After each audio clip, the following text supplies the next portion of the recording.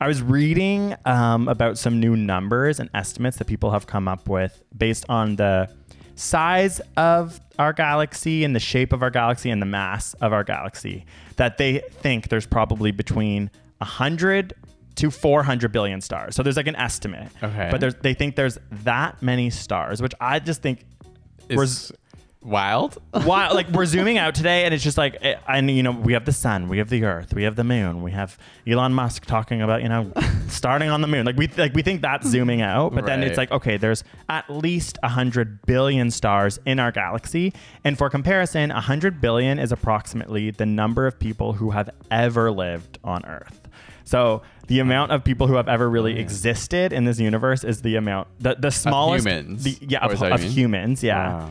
Wow. Is the smallest amount of stars there are in our galaxy. So just like, that's a little, you know, and just our galaxy. Yeah, exactly. And I find that in quarantine, like with the way the world's going, I think I do find myself zooming out a lot. Like a lot of stress and anxiety in my life. I find this to be a very therapeutic thing, that like thinking about the fact that there's 100 billion stars at least in my galaxy. I don't know. I think sometimes can be really helpful if you're ever having like a stressful time on like the acute day-to-day life that you're living. Of course, it can lead to existential dread, which happens to me every August. Yeah, I feel like it's a fine line. Yeah, that's a fine line. It's like anxiety, excitement. You know, they're very similar physiologically, and so it can be both. But that stat to me is amazing, and I love space, and I love that I'm able to exist and evolve within it. Okay, does that make sense?